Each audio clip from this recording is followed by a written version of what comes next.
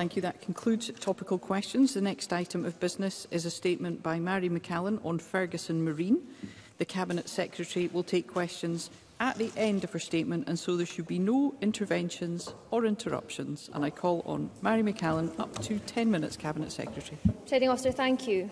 Today's statement provides me with an early opportunity, as Cabinet Secretary for Wellbeing, Economy, Net Zero and Energy, to restate and to reaffirm the Scottish Government's commitment to ensure that Ferguson Marine delivers two lifeline ferries, the Glen Sannox and the Glen Rosa, so that we bring next-generation technology to the CalMac fleet and provide reliable, high-quality services to our island communities. It provides an opportunity, following meetings that I've held with the Chair and Chief Executive and with the unions that present the skilled and dedicated workforce at Ferguson Marine, to report the latest information on costs and delivery dates provided by the business, and to provide an update on the work that's taking place to ensure a long-term future for the yard. On Monday, 26 February, the Chief Executive Officer, David Tideman, provided his regular progress update to the conveners of the Net Zero Energy and Transport and Public Audit Committees.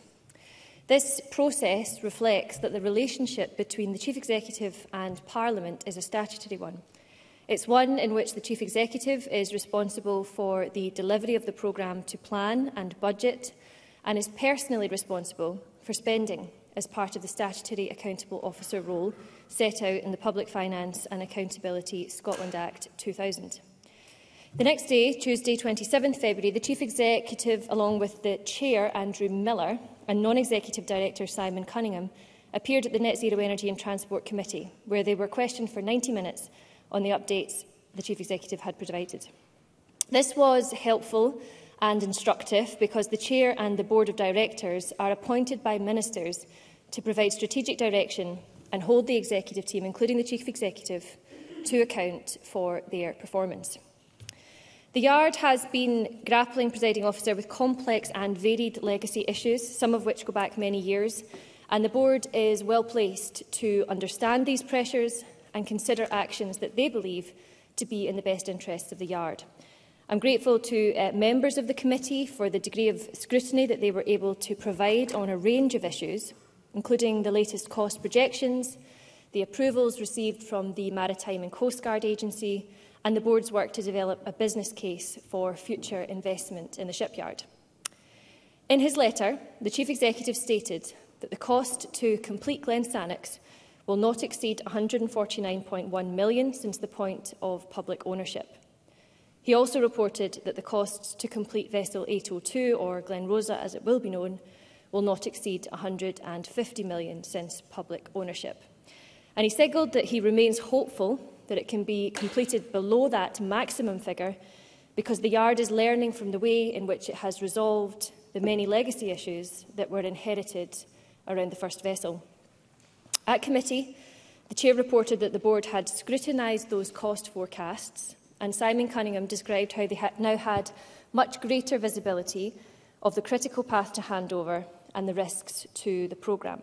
They said that the Board had much greater confidence in the accuracy of the forecasts, in part because Glen Sannox was nearing handover, but also, in respect of 802, because of the diligence that they had carried out and because the management had negotiated fixed-price contracts from subcontractors to replace the more costly and time and materials contracts they had inherited on the build of Glen Sannox. Now, whilst I am encouraged by the greater degree of confidence shown by the Board, and whilst I do recognise and agree with the point of my predecessor Neil Gray in his update to Parliament, namely that inflationary and other significant pressures, such as around cost, supply chains and design gaps, do impact on the cost of completion, whilst all of that is the case, the level of these increases remains deeply disappointing, and I share the frustration that will be felt by everyone across the Parliament and indeed in our country. I met with the Chair and Chief Executive last week and impressed upon them the need to understand that frustration and to take whatever action appropriate to avoid further increases in costs.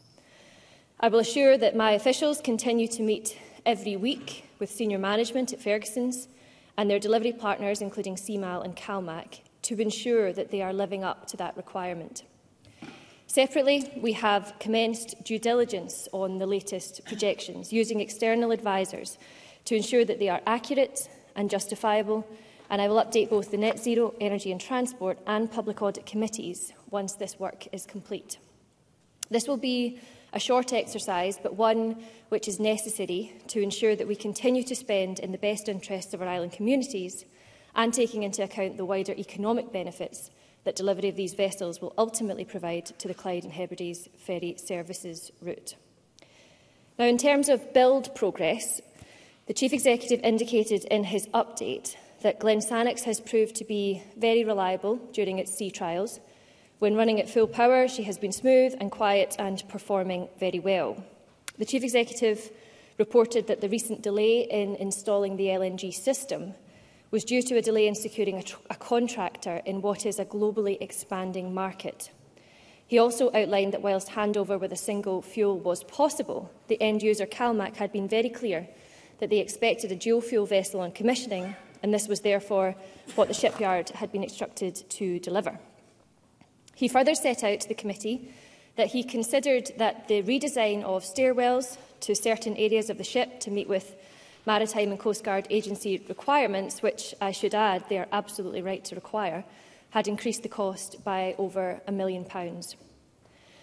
Taking these and other factors into account, the Chief Executive reported that Glensanix would be handed over to CMAL at the end of May this year, and that the handover date for 802 would move to September 2025. The next milestones in Glensanix's delivery will be when she moves under her own power again to the dry dock at Inchgreen in early April. There, a number of hull cleaning and maintenance tasks will be carried out, concluding in her return to sea for a second set of sea trials later in the month. Weather and tide permitting, plans are underway to launch 802 on 9th April. The delay from the original planned date of 12th March is in part due to the need to have more work carried out on the Glensanix at the Port Glasgow site. The launch of 802, however, is an important milestone for the delivery of the vessel, and we look forward to engaging with the yard on the details around this.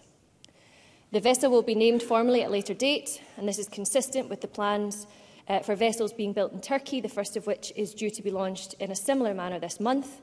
This will mean we are on track to deliver 6 new vessels by 2026 for our island communities to continue to support their economic resilience. Presiding Officer, I will continue to impress upon Ferguson Marine the impact that delays are having on island communities and the need to do everything possible to bring the 2 high-quality ferries into service. Our due diligence into the latest cost projections will also test the delivery dates provided by the yards, but it is clear to me that completing these vessels at Ferguson Marine will present the fastest possible route to getting the vital new lifeline services, as well as providing wider economic benefits to the Inverclyde area. I'd like to now move to the future of the yard. From the very start, we have sought to ensure that the yard has a sustainable future, whether that be in the public sector or, as we have always said, by returning the yard to the private sector if and when the time is right to do so. Members will recall that last November, the former Cabinet Secretary confirmed that we were unable to support an initial business plan and associated request for capital investment submitted by Ferguson Marine, and that we'd asked the board to revisit the proposal and to develop a revised plan. I hope that this is successful and that the board will be able to provide a robust case for investment that's deliverable, makes economic sense and, of course, meets our legal requirements on subsidy control. The Scottish Government has provided funding to enable the yard to draw upon external advisers to support this process, and I understand that extra resource is also being provided at Ferguson Marine Board level to steer this work. I welcome this commitment from the board, and I look forward to considering the new business plan, which we expect to receive by the end of this month. I recognise, of course, that as the existing contracts near completion, these are unsettling times for the workforce. And I've been so impressed by the passion and the commitment shown by the trade unions in making the case for future investment. I was pleased, Presiding Officer, to have the chance to hear directly from union representatives during a meeting in Parliament last week. Their views are vitally important to me, and I took the opportunity to listen and to give them an assurance that Ministers will leave no stone unturned when it comes to securing a future for the yard and for shipbuilding on the Clyde. Presiding Officer, in conclusion, as a former Transport Secretary, I am acutely aware of how important the delivery of the Glensannox and Glen Rosa are to our CHIFS network and the island communities it supports. I'm encouraged by the results of the initial sea trials of Glensannox and committed to supporting Ferguson Marine, its board and the people who work for it to make sure that both ferries are delivered as soon as possible. I'm also determined to do all I can to support the shipyard to secure a route to a sustainable future. I've already met with trade unions. I understand both their frustrations about the mistakes of the past and their determination to find a brighter future for their current members and for future generations of workers in Inverclyde. I don't underestimate the challenges involved, but the yard is incredibly significant to the local, regional and national economy of Scotland, and so they were therefore committed to doing all we can to ensure that it remains so. Thank you. Thank you. The Cabinet Secretary will now take questions on the issues raised in her statement. I intend to allow around 20 minutes for questions, after which we'll move on to the next item of business. I'd be grateful if members who wish to put a question were to press their request to speak buttons. And I call Graham Simpson. Thank you, Presiding Officer. Can I thank the Cabinet Secretary for advance sight of the statement? It came a bit later than we normally get, so I just ask her to look into that. However, it was a disappointing statement. It said very little new. In fact, it said nothing new. So any islanders who are watching this will, not for the first time, have been disappointed, because they might have been expecting some news, some announcement that would give them some hope, something that they didn't already know. But that wasn't in this statement. I'm pleased that the sea trials of the Glensannox have gone well. That is encouraging. I think we're getting close to the end of what has been a scandal, and that's good. So the islanders will get their new ferries. That's to be applauded eventually. Now, the Cabinet Secretary says the government will be carrying out due diligence on the costs and the timescale, which kind of suggests that she doesn't entirely trust what she's been told. So who's going to carry out that due diligence? How much is it going to cost? And when we look to the future of the yard, she rightly says the government turned down a previous bid for an extra 25 million, which would have given the yard a new plating line. Is she committing to any extra investment? You know, what is the yard going to look like? How can it secure the route to the sustainable future that she says she wants? Thank you. Cabinet Secretary. Presiding Officer, I thank Graham Simpson for his question, and I note his point about the timing of the statement arriving with him.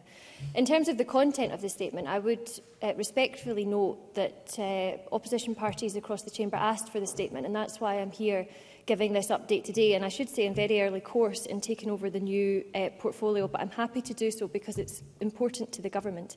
And in terms of the updates that I gave, it's about an acknowledgement of the Chief Executive's updates on costs and timing. It's about registering my disappointment in the scale of the change of position, and it's about assuring Parliament that due diligence will now take place. In respect of that due diligence, I don't think that Graham Simpson would wish to cast any doubt on the government's the importance of the government doing this. That's what prudent public spending and consideration of what's put in front of you is about. It's underway just now. We are doing it supported by independent advisers. He's asked for a timescale. I don't have a timescale whilst the work is ongoing, although it will be shorter than the former period of due diligence that was undertaken, owing to some of the improvements with internal board scrutiny that has been undertaken since then. And in terms of the future and what I'm committed to support the board and Ferguson Marine in producing an updated business plan and to considering it on receipt. Thank you. Alec Crowley. Thank you, Presiding Officer. I thank the Cabinet Secretary for the early sight of the statement. There is no doubt there is a lot of blame to go around when it comes to the delivery of these new ferries. But what is absolutely clear is that the workforce at Ferguson's are blameless. This statement today fails to give assurances that for the yard and its workforce and the assurances they need. We need to know that there must be capital investment into the yard. Indeed, when I visited the yard almost a year ago, the workforce and the management were very clear that such investment was needed to secure the future. Does the Cabinet Secretary therefore accept that there is an urgent need to make a decision on this matter as soon as possible? What is the strategy the Government is working to, and what is the timescales for decisions to be made? Will the decision on investment be made before the decisions are made on the small vessels programme? And finally, will the Government work with all parties in this chamber to ensure that we secure a future for shipbuilding in Port Glasgow? Cabinet Secretary. Thank Alex Rowley for his question, and I would agree entirely with the sentiment about the importance of the workers at Ferguson Marine, their centrality to the Government's focus on getting the vessels finished and on our focus on the future of the yard. I think it's worth stating that the workforce at Ferguson Marine have been at the heart of the Government's actions to date in respect of the yard, and will continue to be at the heart of what we take forward in the future. And I would say this was partly the reason why I was so keen to meet with GMB members' representatives last week and to hear directly from them, their views. They've been very instructive for me. It's why I've committed to them that I'd like to come and visit the yard as soon as I can. And it's why I share Alec Rowley's view on the urgency of understanding future plans as 801 and 802 contracts come to a close. That's why the Government is supporting the development of the updated business case that I will give very close consideration to when it's with me, and I'm expecting it at the end of March. Thank you. Kenneth Gibson, to be followed by Jamie Green. Thank you, Presiding Officer. I welcome delivery of the Glen Sannox in late spring. However, it's deeply disappointing that the £41 million small vessel programme is being reprofiled, i.e. delayed. Ferguson's has previously delivered high-quality hybrid small vessels on time and on budget, including the MV Katrina, which sails out of Lachranza, and the yard is crying out for orders. Does the Cabinet Secretary therefore agree that it makes sense to prioritise the ordering of these small ferries in order to show the market that Ferguson Marine has successfully turned a corner whilst delivering much-needed new vessels for our island communities? Cabinet Secretary. Presiding Officer, just thank Kenny Gibson for the question, and I understand very closely his interest in this matter. I'd say from the outset the small vessel replacement programme has not been delayed. It's a matter which my colleague, the Transport Secretary, is actively overseeing. For my part, in the Economy Directorate, direct award is only possible in very strictly limited circumstances under procurement rules. Breaching these rules is not an option in and of itself, but equally it could lead to legal challenges, to cost and to further delay. So we will consider future contracts for vessels from public agencies on a case-by-case basis, and whether any might be open to direct award in those strictly limited circumstances. But it is worth restating that the very best way for Ferguson Marine to be supported into future contracts, public or private, is to increase their competitiveness, and that's exactly what the work that's ongoing with that business case that I've been mentioning. Thank you. Call Jamie Green, to be followed by Stuart McMillan. Thank you, Presiding Officer. I'm extremely concerned about the vagueness over the LNG system and whether that might cause further delays to the launch of the Glen Sannox. Because islanders on Ireland would rather have a vessel which runs solely on diesel than have no vessel running at all. Is the Government digging in on the original wording of the contract, or is there any flexibility on launching this ship sooner rather than later? And why is the Scottish Government, which actually owns this yard, not today committing to the small vessel build project in Inverclyde? Or is it most likely that Turkey, once again, will be the main benefactor of Scottish ferry building contracts? Cabinet Secretary. Presiding Officer, just to take the final point first in respect to the small vessel replacement programme, I already have stated in response to Kenny Gibson's question that direct award is only legal in strictly limited circumstances under public procurement rules. On the matter of LNG, it is an operational matter which is of the concern of the Chief Executive. However, it was discussed in some depth at committee last week. The completion of the LNG commissioning programme for the dual fuel engines is estimated to be by the end of May. The Chief Executive explained when he was in front of the committee that the main cause of delay was the lack of that available specialist contractors. There has been a global expansion, I understand, in the use of LNG, and therefore there has been competition for specialist contractors to carry out this work. But David Tideman was able to confirm to committee that this has now been resolved with the appointment of a UK-based contractor and should not impact further on the build of the Glen Sannox. Thank you. Stuart McMillan, to be followed by Neil Bibby. Thank you, Presiding Officer. I'm pleased that the Cabinet Secretary has already met with the shop stewards, Alex Logan and John McMonigal, and I cannot stress enough that these shop stewards are absolutely pivotal to the future of Ferguson Marine. And I'm going to come back to the point regarding the direct award, because the progress of the direct award, if that were to happen, it certainly has been slow, and the future of the yard, as things currently stand, does rely upon a direct award to Ferguson Marine of the small vessel replacement programme. That might not be welcomed by some, but for the future of the yard, for the future of shipbuilding and for the future of Ferguson Marine and Port Glasgow, can I ask the Cabinet Secretary to please make the direct award to Ferguson Marine? Cabinet Secretary. Presiding Officer, I note Stuart McMillan's very direct plea on behalf of his constituents, and I admire the advocacy that he has done on their behalf. In the generality, Ferguson Marine is absolutely right to be turning its mind to winning its next contracts. Decisions on what contracts to pursue are ultimately operational matters for Ferguson Marine.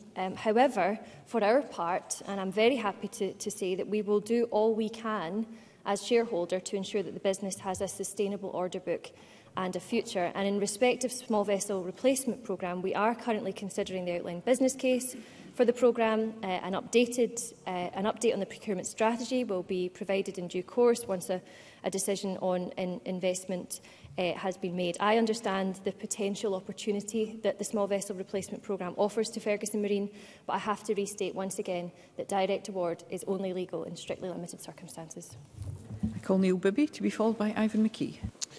I understand the Cabinet Secretary has said she needs to look at the detail of a new business case for investment in the yard that can support jobs in the Inverclyde area that has lost 1,000 jobs in the last 12 months.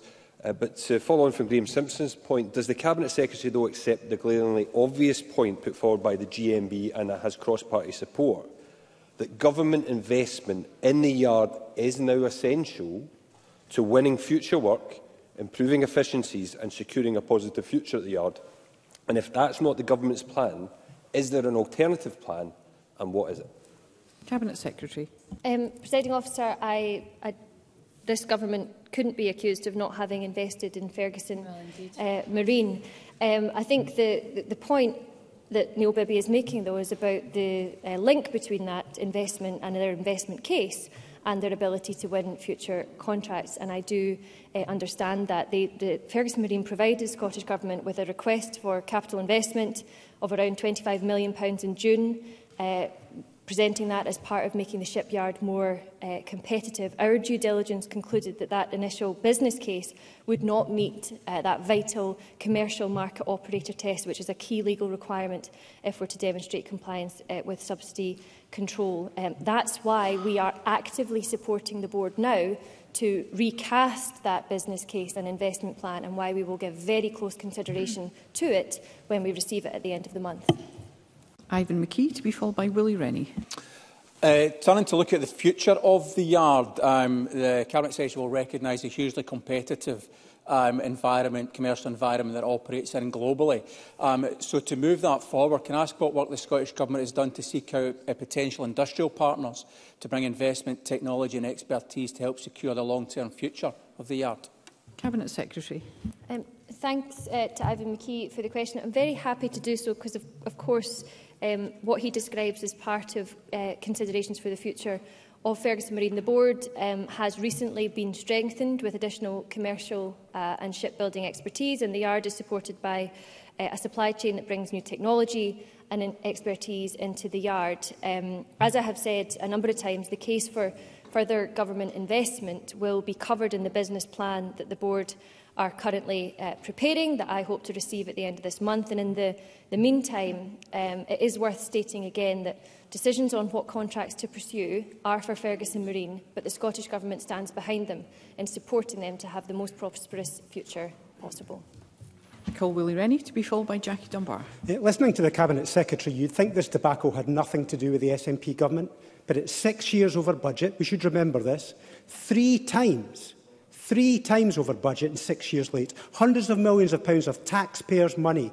Workforce has been utterly humiliated.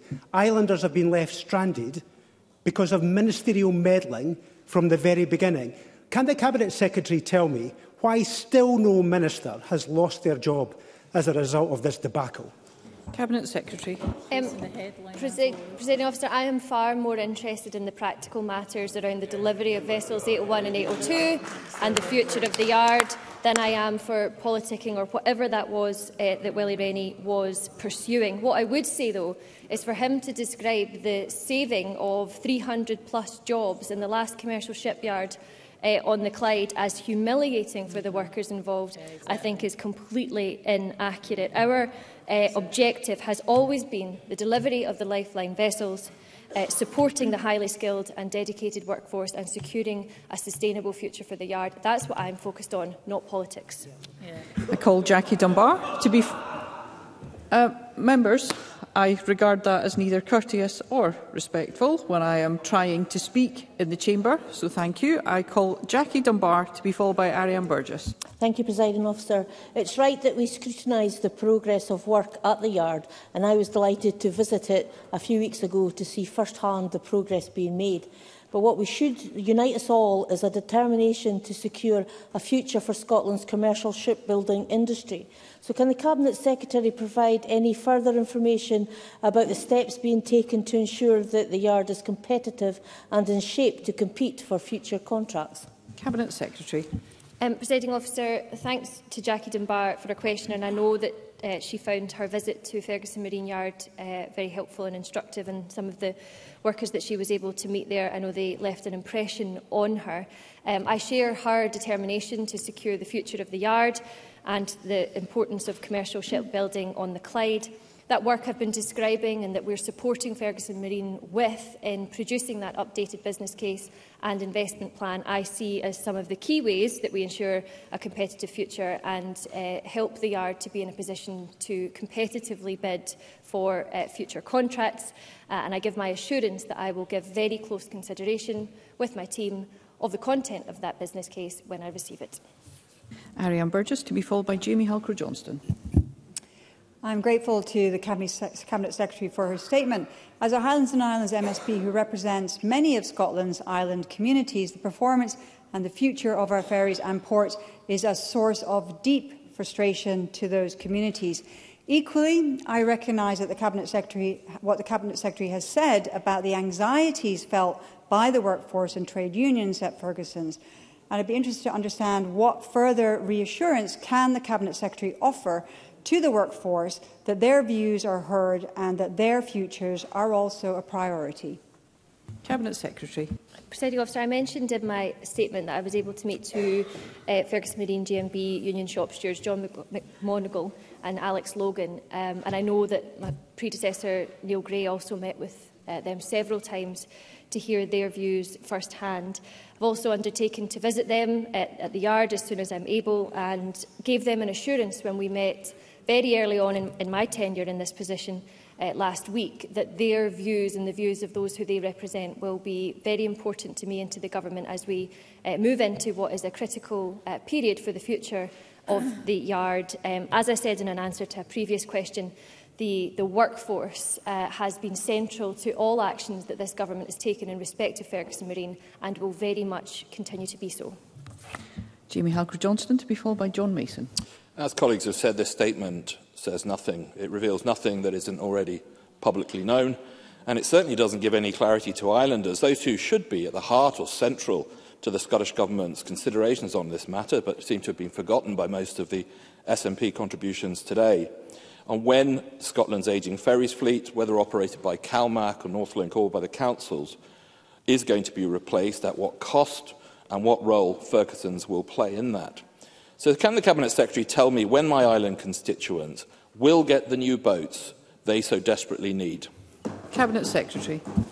Presiding Officer, again, I just have to point out to Jamie Halcrow-Johnson that this statement was called for, and I'm happy to come to the Chamber and update members on the content of progress on this issue as often as they call for it. I think also the fact that there has been so much activity by the Net Zero Committee, who I credit with the scrutiny that they've been undertaking, indicates that there's a great deal of work ongoing across the Parliament on this matter just now.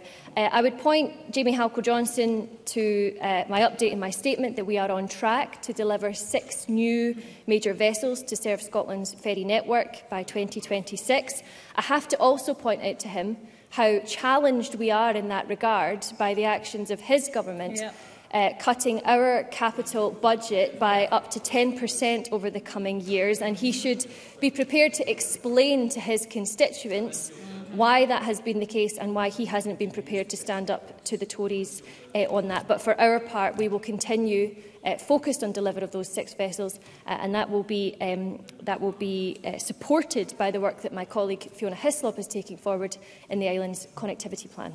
I call John Mason. Thank you. The Cabinet Secretary quoted the Chief Executive of Ferguson saying that the sea trials of Glen Sannox had been very successful. Can she go into any more detail about these sea trials? Cabinet Secretary. Presiding Officer, this was a matter that the Chief Executive gave a very full account of when he was in front of the Net Zero Committee last week. He described how the vessel was tried at different speeds, how it was a very smooth journey, and how various vibrations which he could speak to, and I'm not as technically able to do so, meant that it was a very successful one indeed. I also described in my statement what the next stages are for the trials of the Glen Sannox before she enters into service in the coming year. Call Paul Sweeney for a brief supplementary. Thank you, Presiding Officer. The Turkish National Investment Bank, Turk Exim Bank Shipbuilding Financing Guarantee Programme can provide direct loans and or letters of guarantee to Turkish shipbuilding firms so they may obtain competitive pre-financing of up to 85% of the contract price. Will the Cabinet Secretary introduce a similarly competitive shipbuilding financing guarantee programme in Scotland? Cabinet Secretary. Presiding Officer, that was an utterly breathless contribution from Paul Sweeney. I didn't catch most of the detail of it. If he wants to write to me with that, I will be very glad to look into the matter and to come back to him. Thank you. And a brief supplementary from Douglas Lumsden. From recent written questions by myself, we know that each of the 2 new vessels will require 2 tankers of LNG fuel each week, and each tanker will have a 962-mile return round trip from Kent to Troon. So can I ask the Cabinet Secretary if an audit has been carried out to assess if operating these vessels on dual fuel is better or worse for the environment? Cabinet Secretary. Presiding Officer, dual fuel and its use in ferries is very widely regarded as being positive for the environment, not least as part of reduction of emissions of various pollutants that are associated with the single-dual vessels. So I think you only need look to the expansion of that market throughout the world and the research in respect of the environmental outputs of dual fuel to see for himself that it is the better of the 2 to pursue. Thank you. That concludes the ministerial statement. I'll allow a moment or 2 for front benches to organise themselves.